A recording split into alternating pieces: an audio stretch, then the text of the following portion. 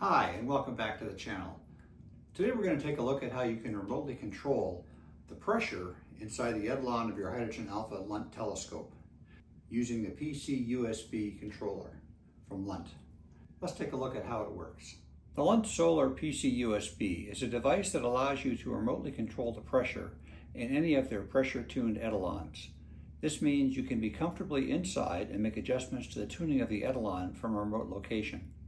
It operates up to 10 hours on a charge or can be AC powered. In order to use the device, you need to first attach it to the etalon. One end goes in the pressure output port of the controller, the other end is attached to the pressure tuner. Let's take a look at how you set that up. So to prepare your unit for use, you first have to replace the standard piston with the one that adapts to the air hose.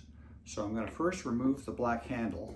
Here I happen to have a double stacked scope. I'm just going to do the air pressure adjustment on one. So first I take off the original handle. There's the piston inside. Now once I've done that, I can undo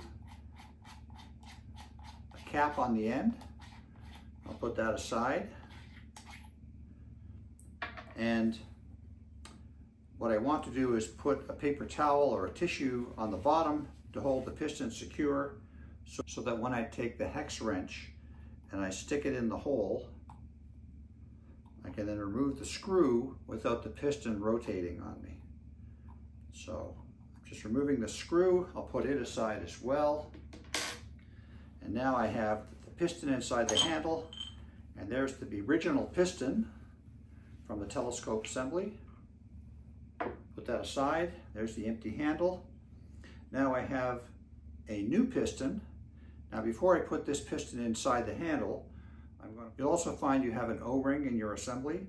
That's going to go on the bottom of your piston so that when you put it into the telescope, it creates a better pressure seal. But first I'm going to put the piston itself into the handle. And now it's in the handle. Then they provide a connector which will connect the piston to the air hose.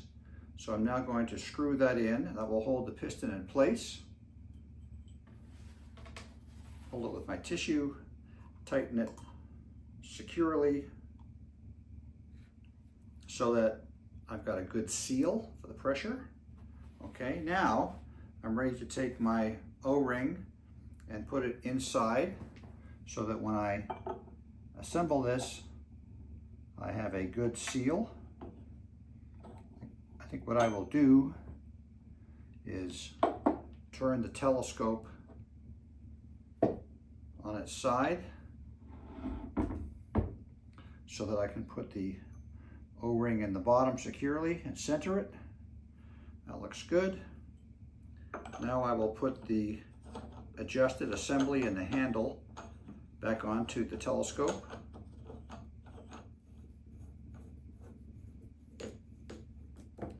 In this case, I want to tighten it down securely so that there's a good pressure seal. Okay, that's snug. They provide an air hose, but before I put that on, I have an extra cap that goes on the end, and that's your completed assembly right here. Looks like this. Now I can take the air hose, I can connect one end into the controller, I can connect the other end into the etalon handle, and now if I turn the pressure up with the controller unit,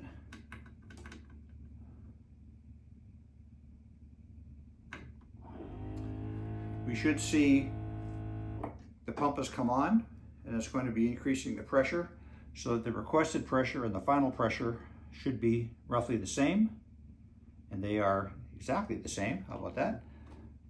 I'm going to increase this again, and we'll take a look. That looks good. So this is working fine. I've got a good seal. Next thing to do is to take this outside and try it on the sun.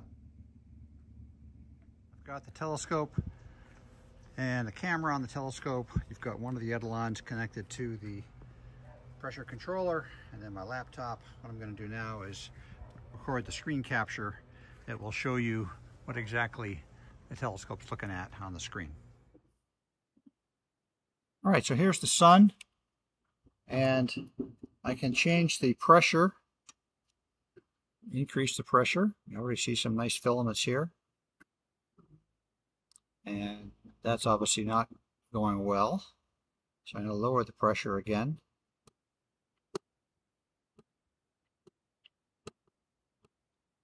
Okay, that's looking pretty good. Looking for good contrast on the filaments. You can see good contrast here, good contrast here. So I can try making a small adjustment. The clouds are coming back. Seeing in the clouds are not great, but we can see how this works. I can lower the pressure. I can change the way the filaments look. I can get good contrast.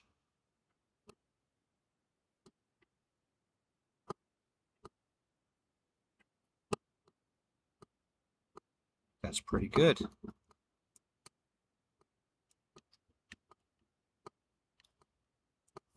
see what else is going on.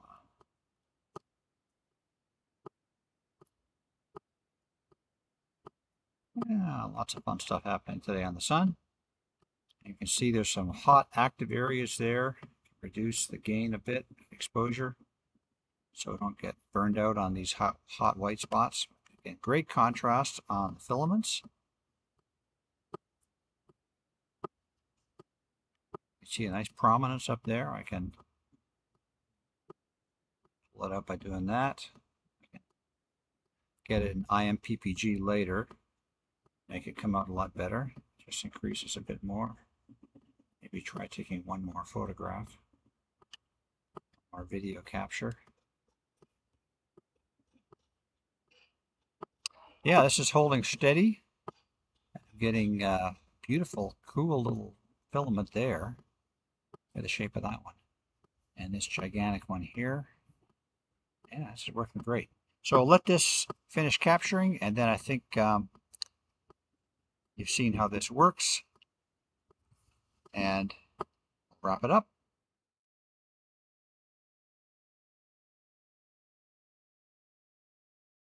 There are 25 and 100-foot optional air tubes available, so this should allow anyone to control their telescope in the backyard from inside the comfort of their house. If you want to control it remotely, the unit comes with software you can run on Windows via a USB connection. It allows you to raise or lower the pressure as you want. You can then control the unit remotely with software like AnyDesk or Chrome Remote Desktop from anywhere in the world.